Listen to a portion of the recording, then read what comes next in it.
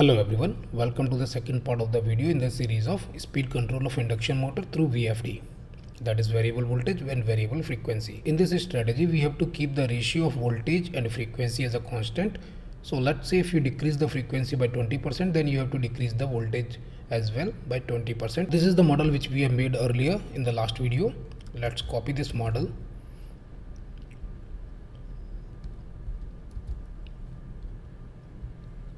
And for this particular instance we have to get rid of this thing.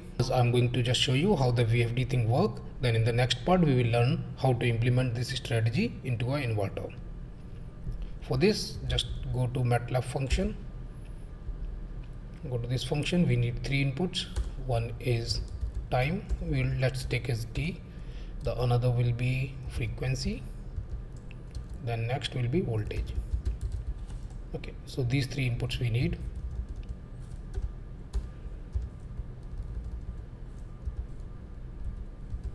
With the help of these three, we need to generate three-phase supply, let's say R, Y and B.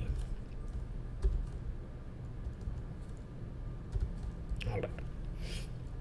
So for the R phase, the formula is as simple: voltage sine omega into t. So we have to define our omega. Omega is nothing but 2 pi frequency.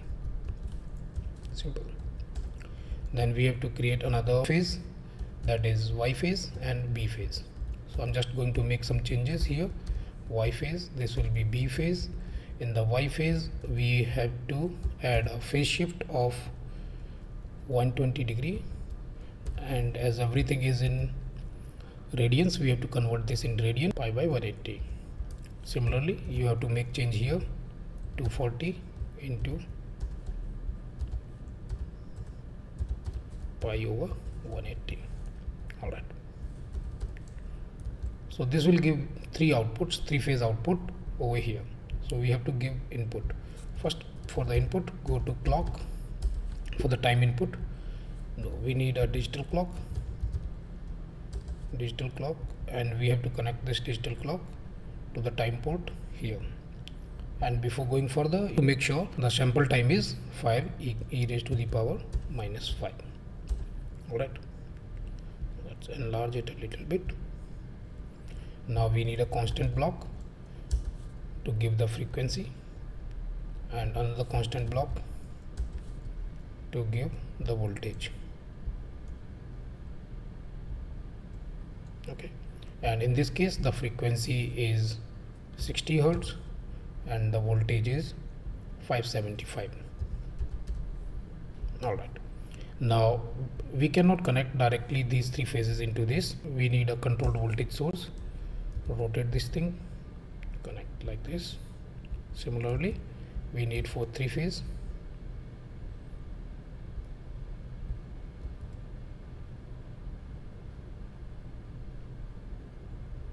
Alright, now we can connect all these three here.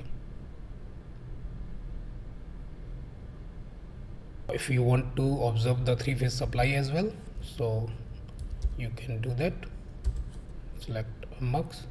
We need three inputs. You can connect these inputs to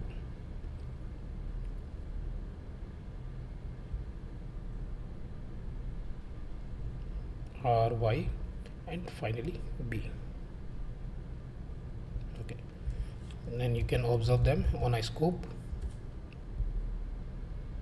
Alright, that's it. Let's run the simulation. We are getting an error. Yeah, the other port of this is open, so we need a ground as well. You can go to the library, you can select this ground, and you have to connect this ground like this.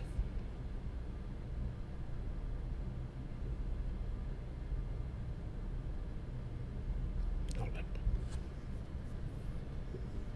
now the motor should be running at the maximum speed, that is around 1780. Okay, as you can see the speed is in negative, so we have to change the phase sequence. Let's change the phase sequence here.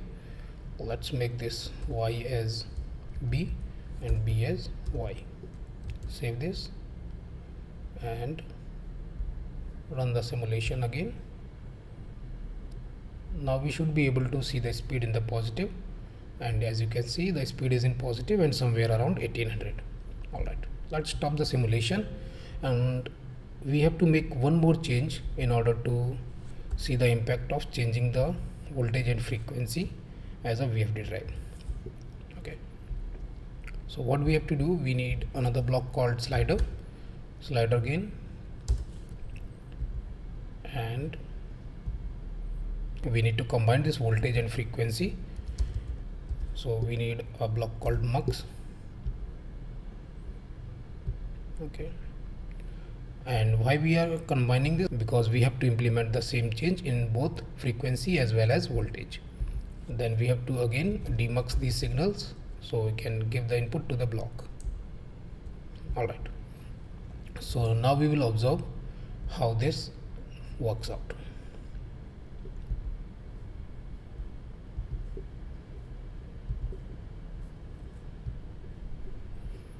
As you can see, the motor is running at 1800.